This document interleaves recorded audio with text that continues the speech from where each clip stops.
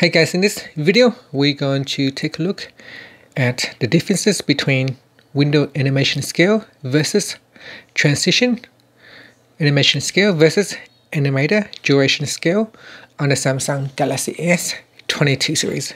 First, tap on the home button to go back to the home screen, and from the home screen swipe down at the top and tap on the settings icon. In settings, swipe up to go down and tap on developer options.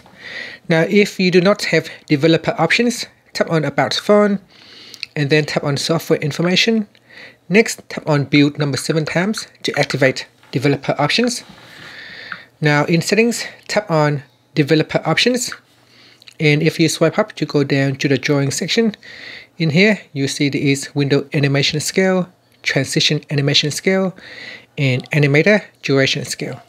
Now with window animation scale, it is used for pop-up. So if I tap on this one here, you can see that it says pop-up, and if I choose animation scale, then a windows will pop up slowly, and if I turn off windows animation scale, the pop-up will appear immediately. So that is mostly for pop-up. With the transition animation scale, so any screen uses the transition effects, it will allow you to set how slow or how long and how quick the transition will be. So here, for example, if I tap on the back key and if I tap on a menu item, there will be a transition effect, and this will, you can see the transition will be taking effect more slower if I choose 10 times.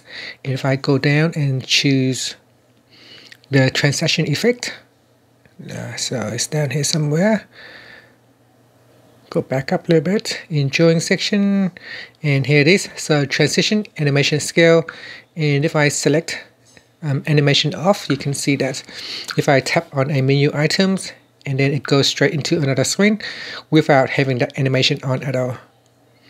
And so for the transition effect, it will apply when you are changing from one screen to another. Right, so for animator duration scale, and if I change that to 10 times, you can see every time I close the screen, it will fade in slowly, and if I switch to another app, it will phase out and open up slowly. And that is the animator's duration scale, as you can see. So you can see the differences between Windows is more uses for pop-up windows, transitions uses when you are switching between different items that uses transitions effects, and for animator it will uses on items that zoom in or zoom out when you're changing to a different app or open up different items on your phone. And you can see zoom in and zoom out slower. And that's it. So that is the differences between window and transition animations versus animator duration scale. And now if I switch that back to 1 times, and you can see here if I tap on the home button, it will close a lot quicker. And that's it. Thank you for watching this video. Please subscribe to my channel for more videos.